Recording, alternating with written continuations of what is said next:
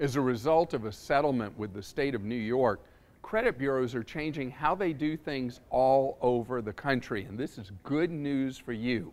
Do you know one of the things that blows your credit report apart, ruins your credit score, may in fact cost you a job you want, make it so you can't get credit for buying a car, a home, or whatever, is medical debt that shows up on your report.